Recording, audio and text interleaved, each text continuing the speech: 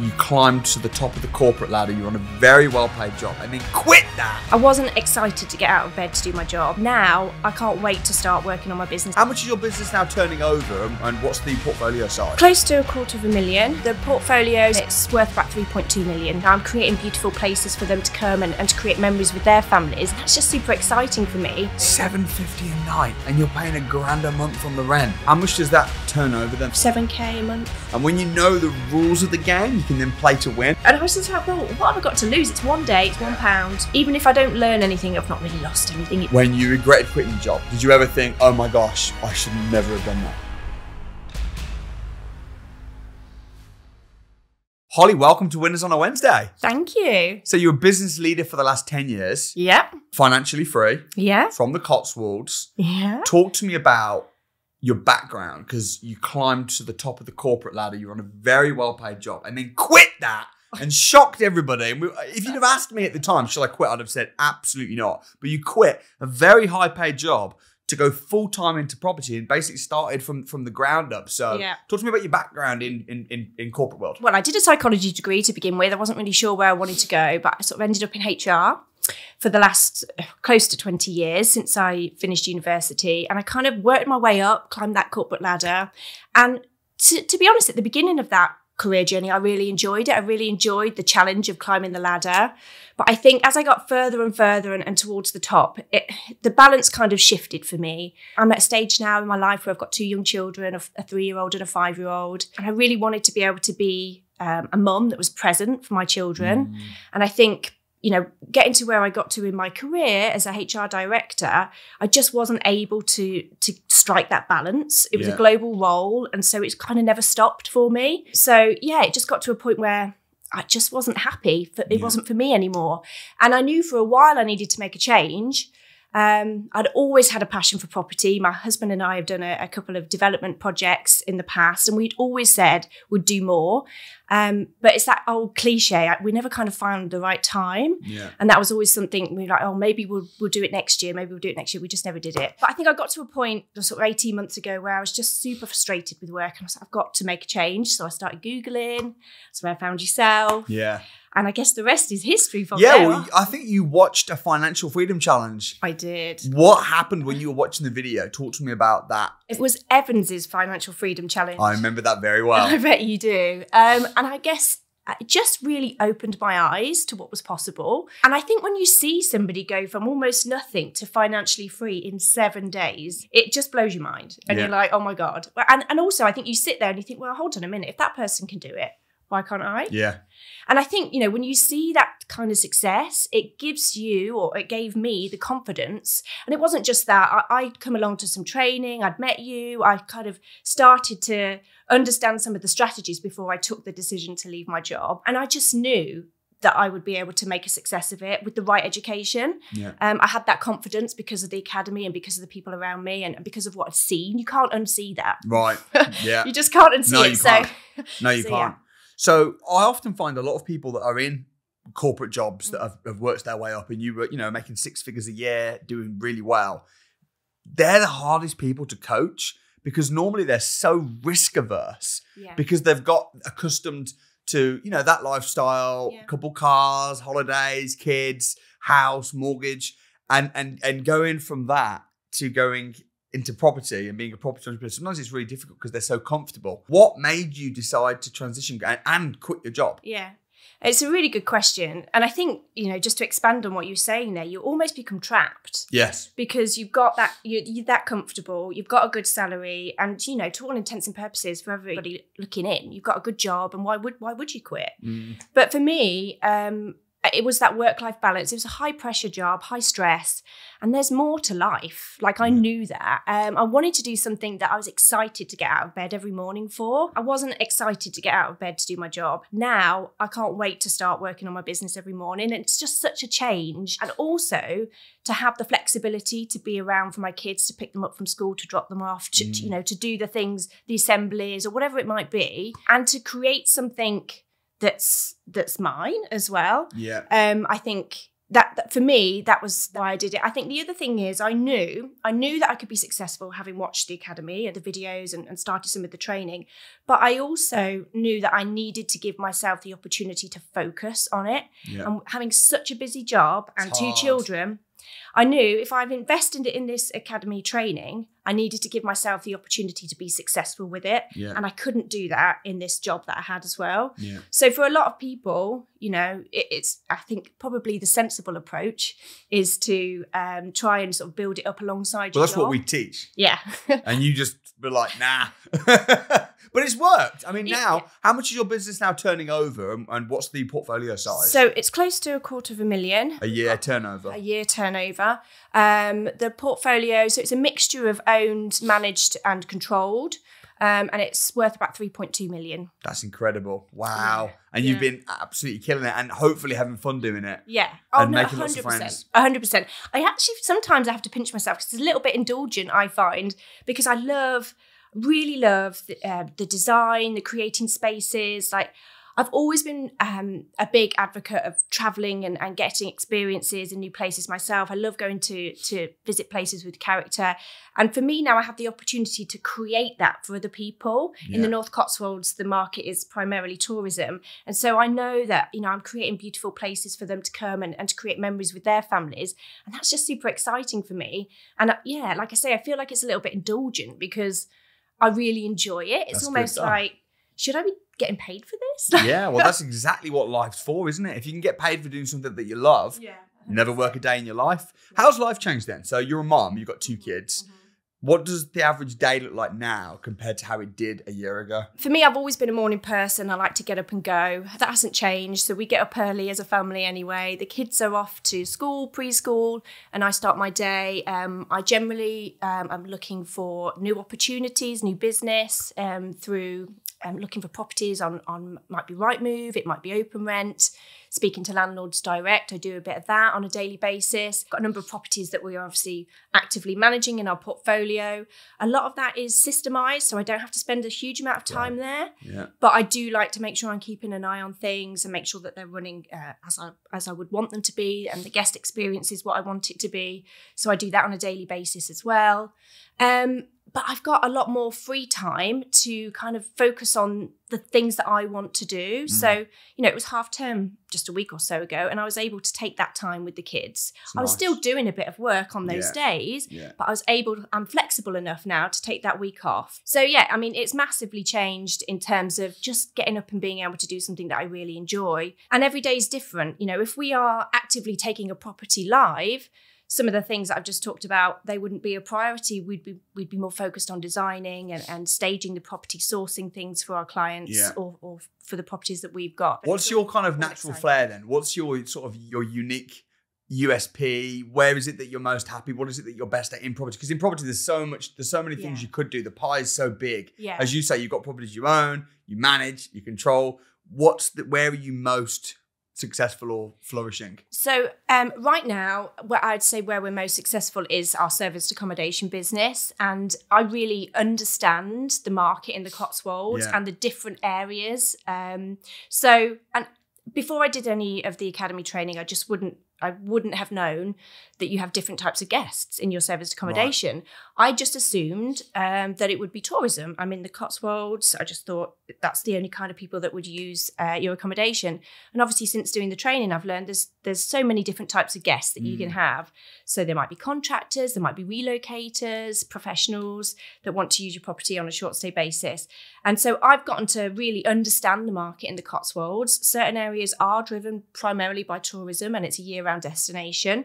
But there are other parts of the Cotswolds, for example, Gloucester City, which is just on the edge, where there's a huge amount of development going on in Gloucester at the moment. Lots of money being pumped into that city. And there's just so much demand for accommodation for contractors. So we've got a number of apartments in Gloucester and we've staged them. We've made sure we've got the right facilities that contractors need when they're on a job. So like it's really getting to understand the market and then making sure that what we've got in those properties is really delivering what our guests need. need. Yeah, and it's so important to know your area well. It really is. And that's why I think that you should have a patch like you've got. Because a lot of people get drawn in by the cheaper areas. They might think, oh, wow, Liverpool, you can buy a house for Liverpool for like 80 grand. Or Grimsby. And they're really attracted by these cheaper northern areas, which are great.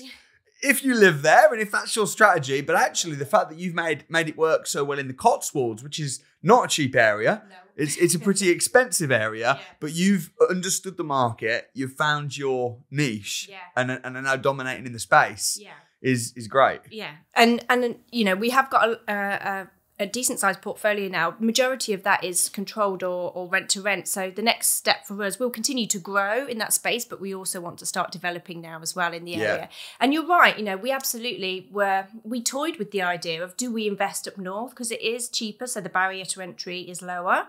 But I think when you know your location and you know a strategy, then, you know, now I can combine the strategy of service accommodation with BRR and, you know, really make some serious money. And that's what you're doing. And another thing that you've done really successfully, which I think that is a little bit untapped and people aren't aware of, is just straight management. Yeah. Because there's quite a lot of money in management. Yeah.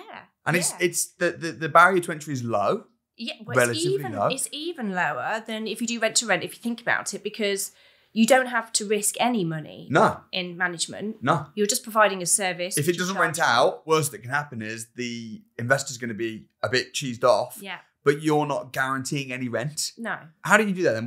How does that work? So if you're managing a property, do you only manage service accommodation properties? I do only manage service accommodation. Right. So I'm focused. That's my specialist area. I know the clientele. I know what people need. And also, you know, when it comes to places like Gloucester, I've got relationships with businesses there that, you know, that need accommodation. So I know that I can fill those apartments or those houses in that area. I think it is just about understanding your location at the end of the day. And I think as well, with you having a niche, you can now package and sell deals in the area. Yeah. You can develop properties in the area. Yeah. BRR development. You can do rent to rent in the area when you've got that knowledge and understanding of an area. Yeah. And what's really nice is that I've a couple of trusted partners, so that if I've got an investor that's interested in working with us, whether that's via the management side of things, where we manage the property for them, we charge a fee for that on a monthly basis, or whether it's something else, we can offer an end-to-end service. So I work closely with people who are able to source those opportunities.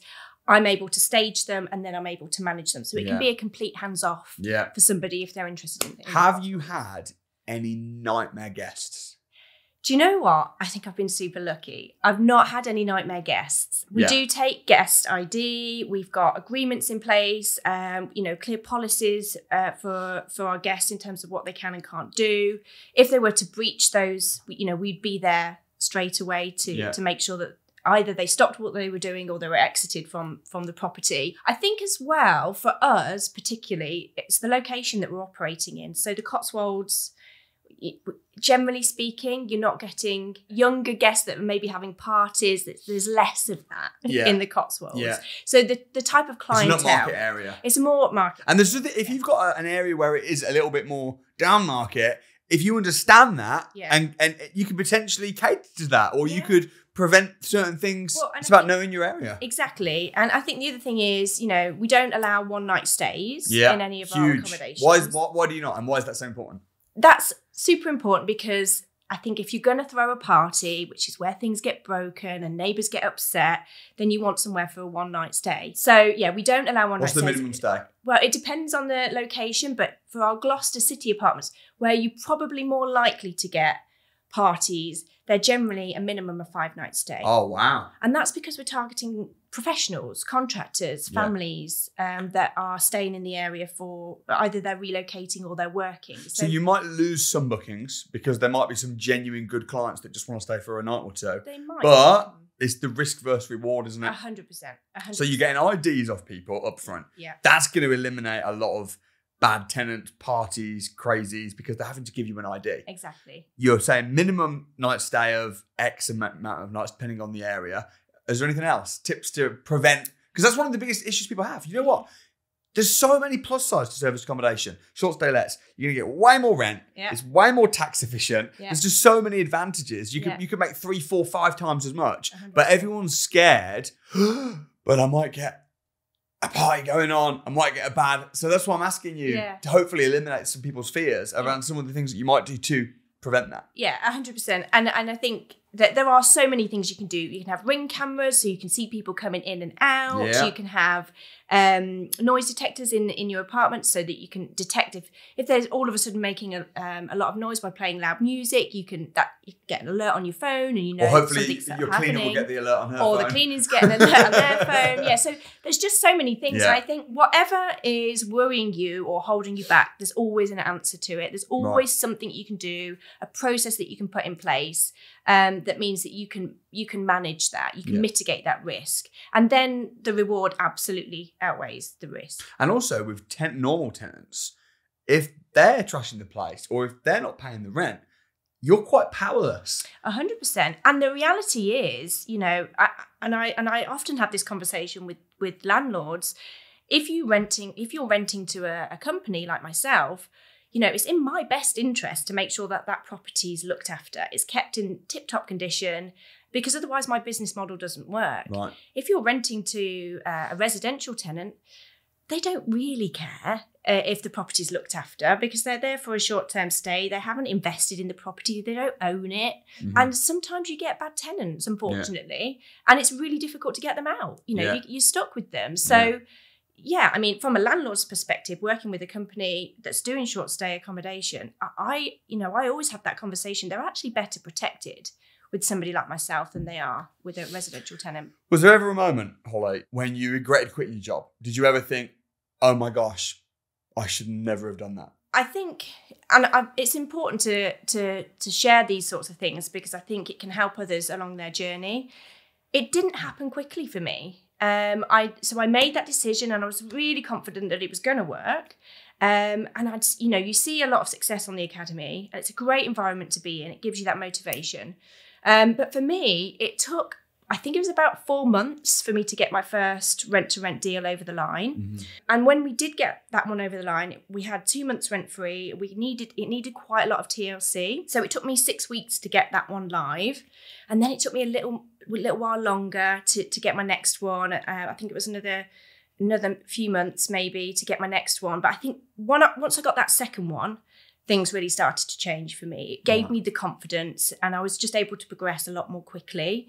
I think, you know, for anybody out there that's maybe just started and struggling to begin with, you know, sometimes you do see quite a lot of success. Well, not sometimes, you always see a lot of success. You're surrounded by it. And it can be a bit disheartening at times, whilst it's motivational because you're like, well, if they're doing it, I can do it too. If you're, you know, keep getting the no's, it can be a little bit difficult, especially I think if you're working by yourself. I've been working by myself in the business. I've had great support from my family, but day to day working by myself. So, and when you keep getting that nose, it can be difficult to kind of pick yourself up and go, right, no, this is going to work, keep going. So, I mean, and I had that persistence and, you know, I got the first deal, I got the second deal, but then that's the point for me, the tipping point. It gave me the confidence. And then I was able to go live with another 8 properties, you know, in the next 5 months. Yeah. So it happens. It doesn't happen quickly for everybody. That's okay. Yeah. We're all on our own journey. Yeah. I think before I'd got the second property, I was kind of saying to my husband, maybe I need to take some contract work or something, just to ease the pressure that I was putting on myself. I've walked away from this job and the salary that comes with it to nothing, to no income from me. And I was in a lucky position. My husband could, you know, cover the bills and everything. So we weren't in dire straits, but still you put that pressure on yourself. Yeah. So yeah, there definitely was a point at which I kind of worried, you know, did I go at this too quickly? But it turned around. It's a really difficult one to answer when people ask me. We were talking about this off camera because I get people saying to me all the time, shall I quit my job? Yeah. And it's such a personal decision, isn't it? It really is. Also depends on, well, the first question I often ask people is, well, do you enjoy your job? Yeah. If you love your job, you know, I'm sure you enjoy many elements to it, but you said you were feeling a little bit trapped and wanted to be with the kids more and you kind of felt like you needed to get out. But, you know, do you enjoy it? Can you afford to? You had your husband who was also working, which took the pressure off a little bit. Mm-hmm. And it's a very personal decision. It is. And I think it's, you know, obviously it's about whether you can manage financially. You don't want to do anything silly that's going to put yourself in a difficult situation. But for me, it was also about how I work. And the job that I had was a very, very sort of high pressure, high stress, very long hours. And I just wouldn't have been able to give myself the opportunity to be successful if I didn't say, right, I've got to cut the cord almost here and say, right, now I've got the time to focus. A tip that I do give some people though, which is a bit of an in-between. Yeah. People like in your situation, they're saying like, I'm working crazy hours, I just can't focus on property. I'll say, book a week off and do a financial freedom challenge. Yeah. Go mad for a week. Yeah. Unpaid leave, holiday, whatever. And in that week, you'll be amazed at what you can achieve. You might end up landing a couple deals and you actually, this is kind of working. Now I can quit. Whereas if on that week, you're like, I didn't get anything, that was horrible, then maybe stay for a little bit longer. It will just give you that little bit of, but then some people do. I definitely wouldn't advise. I don't think it's sensible to just quit your job. I know I did it, but it was more about me just being able to, I knew I wasn't happy where I was. I knew I needed to make a change and I work better under pressure. That's just how I work. Question for you. If you've got 100 grand cash and you want to invest it in the Cotswolds, what would you, because I know you help people do that. Yeah. What's the best way to invest 100 grand right now into the Cotswolds, would you say? So the Cotswolds is a really, I guess, a little bit unique to the rest of the country. And there's pockets like the Cotswolds all around, but it's not really impacted by a downturn in market. It's a really strong its own little bubble. Market. Yeah. It's got its own little bubble. But there are still some there's quite a lot of properties in the Cotswolds where there's an opportunity to push value up, to do development. Yeah. And that's where we're going to be focusing in our sort of next step. Now you've got your experience totally under wraps of the management side. Exactly. Yeah. So we are going to be growing the management side, but we're also going to start to look for our first BRR. Okay. Buying something well, something that we can push the value up and effectively turn that into service accommodation, because we know that works really well. So if I was saying to somebody, if you've got 100 grand, what would you do with it? That's what I would recommend they do. Buy something because, you've got really strong capital appreciation in that area and that's just going to continue. Plus you can achieve that super rent through your service accommodation, so it will cash flow really well for you. So you've got the best of both worlds. Sure. So you buy something for maybe like 300 grand, like a rundown, dilapidated building. Yeah. You'd obviously use part of your 100 grand to put in as a deposit, maybe bridge the difference. Yeah. Refurb the heck out of it. Yeah. Would you turn it into flats or would you do it as one big house? I would split the property to maximise the revenue you can get from a service accommodation. Maybe flats. We always want to do our due diligence, whatever we're doing, to make sure that we understand how the properties would let out in that area. But better than flats in the Cotswolds is maybe splitting a property so you've got two like terrace houses. Okay. So you've got because the bigger properties that are like 2 or 3 bedrooms rent really well on a service accommodation basis. And if you've got a little bit of outside space as well, that's really, really good. And then you'd rent it out as serviced accommodation, short stay lets. Yeah. Who are your guests then in the Cotswolds? Yeah. There's a lot of tourism there. There's a huge amount of tourism in the Cotswolds. Obviously the summer is just crazy, like 100% occupancy in the summer. But you get a lot of families and you get a lot of couples that come walk in, just want to go and see the sights. There's a lot of history in the Cotswolds. Yeah. We get quite a lot of Americans, Japanese, Chinese people coming as tourists. How much are they paying then for a week stay at a nice 3-bed house in the Cotswolds? So we've a place in Morton Marsh. It's got flexible bedrooms or sitting rooms. So it's like 4 bedrooms and it depends. So our nightly rate is anywhere between $260 in the low season, right up to $750 a night. $750 a night? Yeah. Jeez. Yeah. And the properties that you're renting, that you're doing as rent to rent in the Cotswolds, how much are you paying rent? Give me a case study of one of your rent to rents. So the one I was just talking about was actually my first rent to rent deal, the one that took me a long time to get over the line. And when we took it on, it needed TLC, so we did a big renovation. How much did you spend? We invested about 10 grand into that property. So quite a hefty amount. But then you did get a grace period of how long? So we got a grace period of 2 months. Okay, good. And we actually have it on a commercial lease for 6 years. Jeez, so this is a property that we've got for the long term. Proper. So we knew we'd get our money back. That's why we were comfortable with the investment. Also, we just knew, because it's in a really good location in Morton Marsh, right in the centre. And like I said, it's a bigger property, so it's flexible. We'd also negotiated the rent down, so it's only like £1,000 a month. Okay. And so we knew that it would cash flow really well, even if you just had a couple staying in there and you brought your nightly rate down. So that's what we do. We actually advertise it in two ways. We advertise it as a larger property for larger groups, and also just as a slightly smaller property for smaller families. And we've got 2 nightly rates. So we're able to flex it quite well from that perspective. And that really maximises our occupancy. Yeah, so, that's clever. Yeah. And how much do you charge for that then a night? So that one is the one that's kind of between the $260 to $750 a night. So $750 a night? Yeah. And you're paying $1,000 a month on the rent. How much does that turn over then, that property? Generally speaking, the $750 a night is when we've got groups of like 8, 9, 10. Sure. We have fewer of those bookings. And so, you know, we might let it out for 2, 3 or 4 nights at that rate. Yeah. And then the rest is at a lower rate. 260 is our base. It's normally a little bit more than that. But that probably, it's about 6.5, 7K a month it does for us. So the profit on that is how much? It's about 3. $3,000 a month profit. After your bills and your cleaning and I mean, the big question that a lot of people will get, and there's a very simple answer, is a lot of people will say, why doesn't everyone just do that? Or why don't all the landlords just went to that? But it's not easy when you don't know how. No. Like you were talking about getting all their photo ID, getting all the alarms.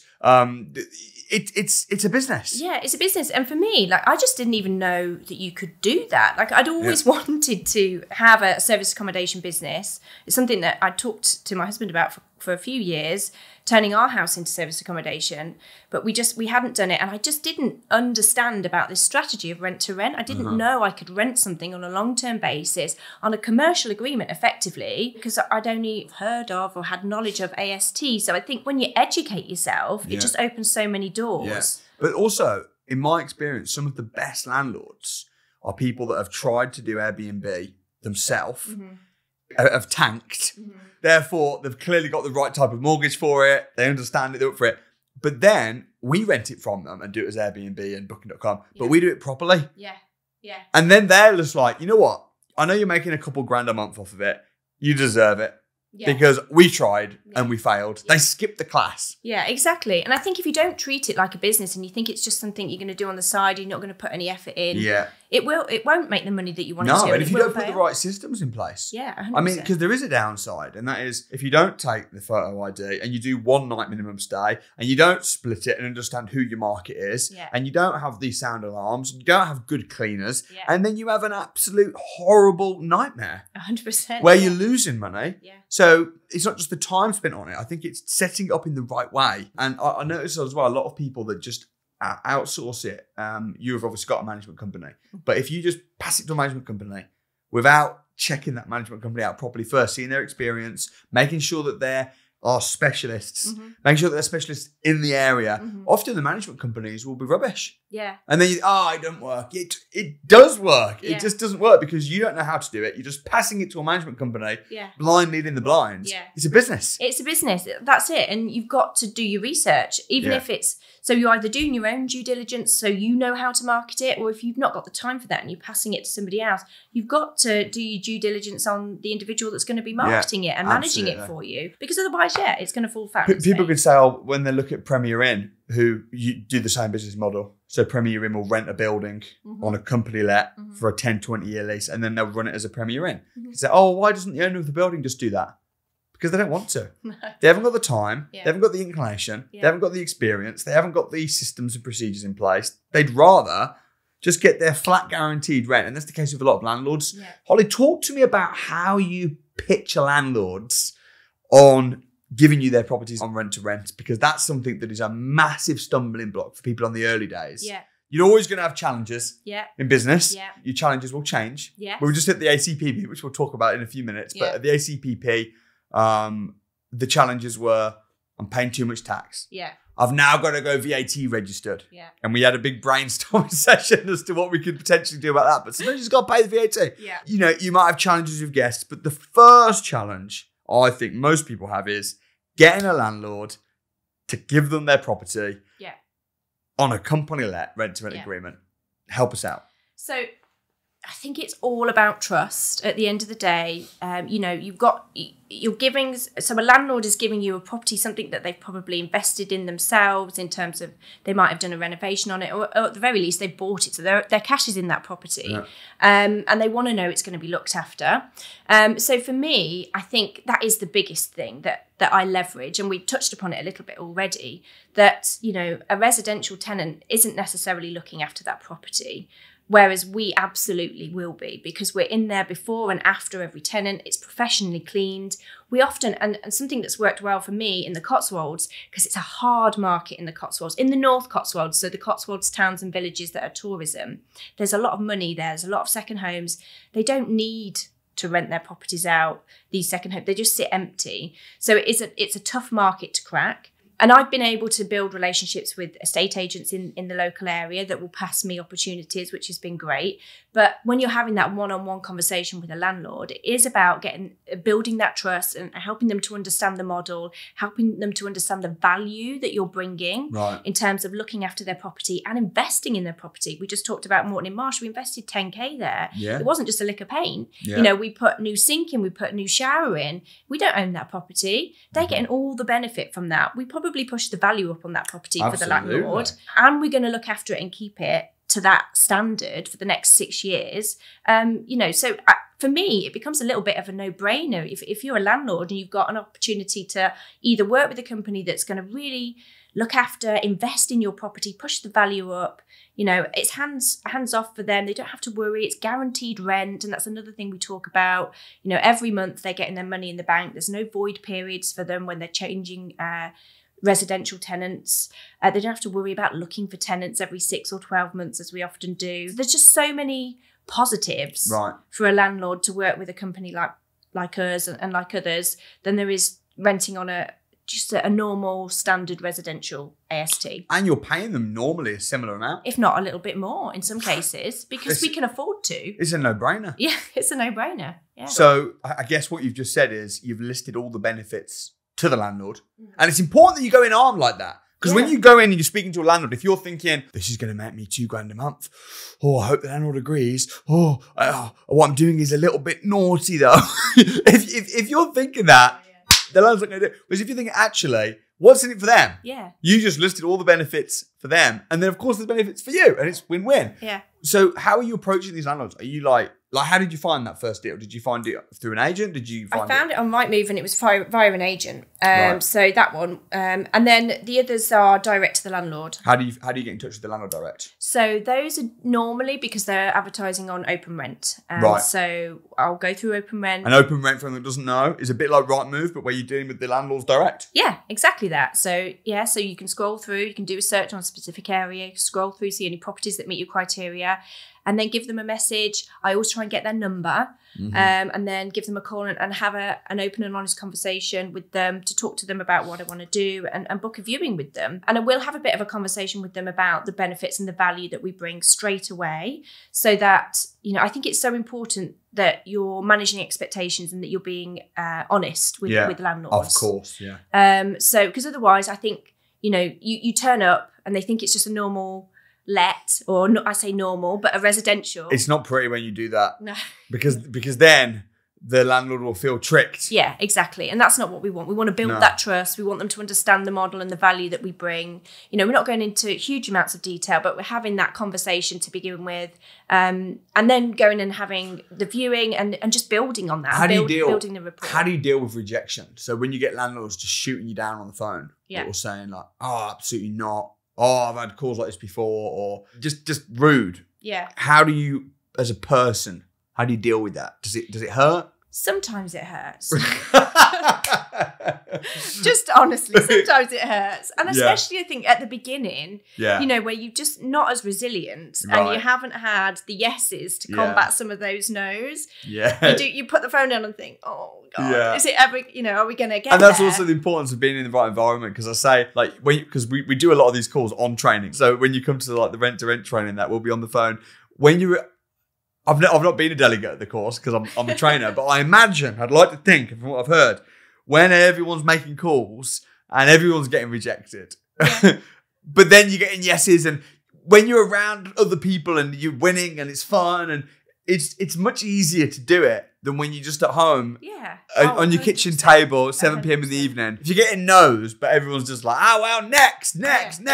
And you're under that pressure, healthy pressure, positive environment. It's kind of easier to 100%. deal with it. Persistence is so important. Yeah. And you have to keep picking yourself back up and saying, no, I've got something value that I'm bringing to the table here.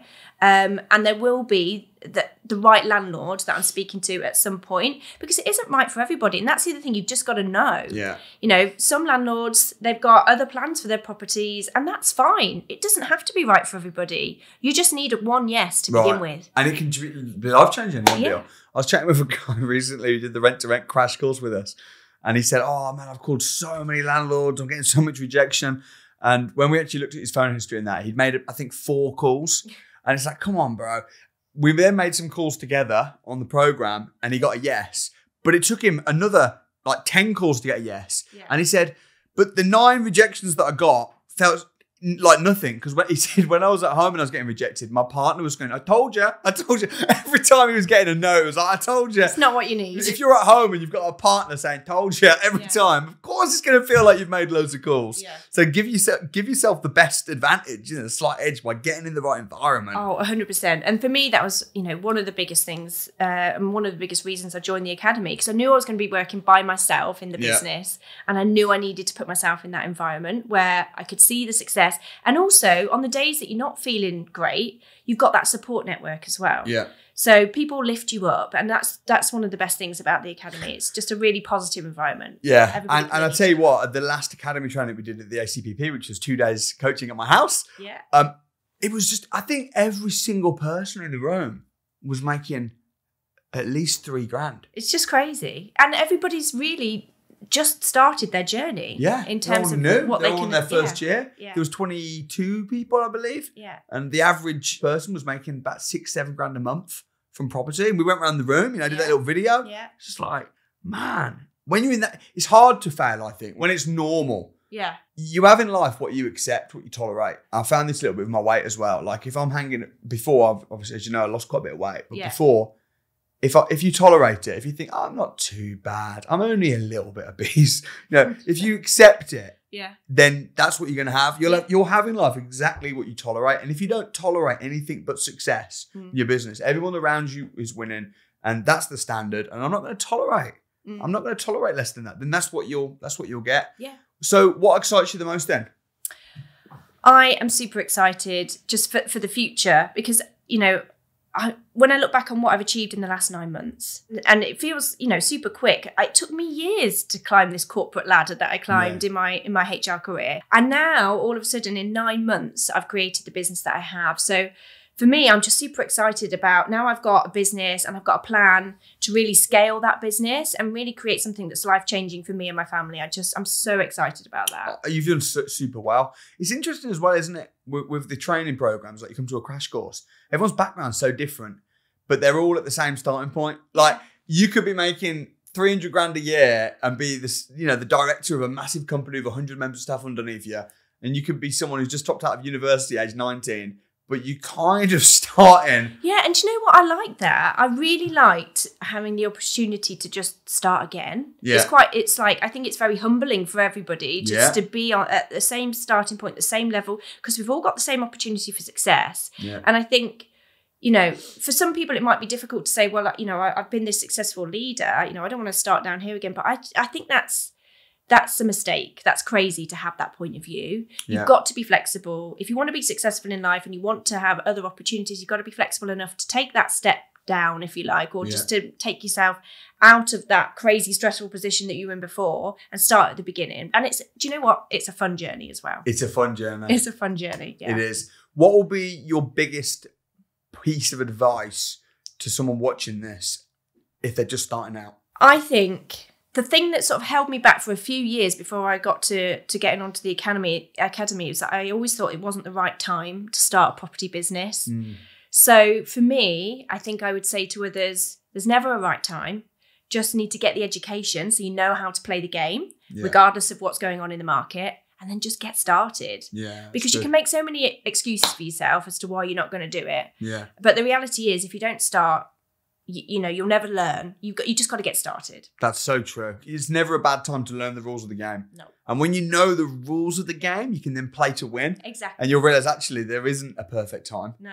Now's the perfect time. It's always a perfect When time. was your first crash course then? It was last summer, so I think May, June time, that I remember having a particularly stressful, frustrated day at work, and I was like, oh, I just don't want to do this anymore. So I started Googling. I'd heard about the rent-to-rent strategy. I didn't really understand it, so I was Googling because I was like, maybe I can do that whilst I was, you know, still doing this job. And so I started Googling that, and that's when I came across yourself.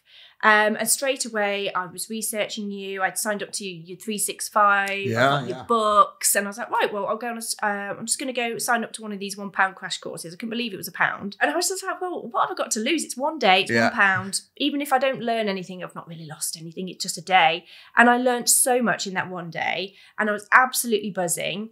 I came away. I'd already decided to do the BRR training because that's really kind of where my passion's always been and where I wanted to get to. And so, yes, it was last June, I think, that I came to the crash course. Then I did the BRR course in September, middle of September last year. That's where I signed up for the academy. And then I've done the 12-month September, end of September to a month ago. Well, it's been an absolute journey. And I know this is also just the beginning. Yeah. So what would be your advice to someone that's considering coming to the £1 crash course, but they've not been and they're just like, oh, what? I'm on the fence. You're absolutely crazy not to. Why wouldn't you spend one day? It's research. I'm sure, you know, we all sit at home Googling or researching online for hours. And yes, okay, that hasn't necessarily cost you anything, but it's £1 and it's a day of your life. And, you know, it's definitely going to open some doors for you. Open your eyes, open your mind. Yeah. I mean, Well, I agree. I think everybody should come. If people want to get in touch with you, specifically, whether it's they're looking for someone to help them with the sourcing or the management side of things, which you're so brilliant at, what's the best way to get in touch? So I'm on Instagram, so you can DM me on Instagram. It's holly.characterproperties. We've got a website, which is www.characterstays.co.uk. Well, I'll leave all your links in the description to the video and look forward to seeing you continue to smash it. If you're watching this, I want to invite you to come and spend the full day with me at the Property Investors Crash Course, where I condense everything I know about property into one day. You're going to learn a ton. It literally costs £1 to get your ticket. I'll also leave the link in the description. Until then, see you next time.